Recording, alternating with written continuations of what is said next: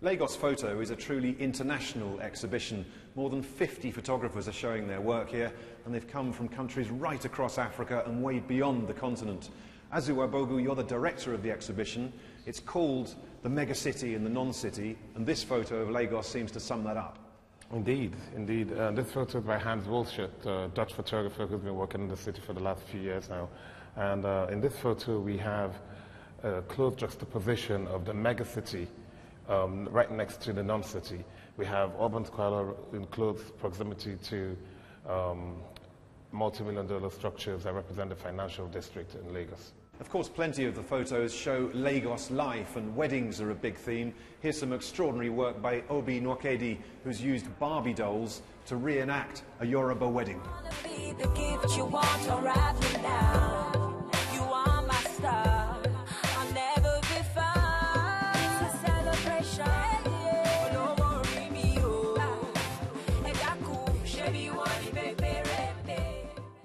Another highlight is the work of Charles Placide Tossou from Benin.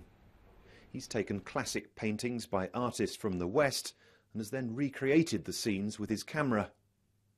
For the 1930 painting American Gothic, Charles travelled to the north of Benin.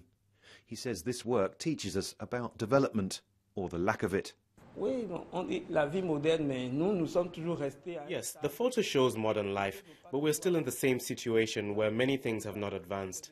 So many years have passed between the date when the painting was done and when I took this photo, but many things haven't changed.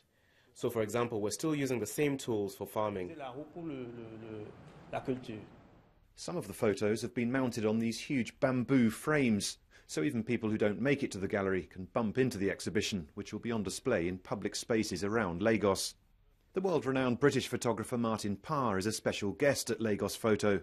He hopes the event will help inspire people to get more out of photography. Even though everyone takes millions of photos every year, people often don't think more than just showing your friends and people smiling in front of like the latest night out. So it's very good to have this opportunity to think more about what photography can offer and what it can bring people.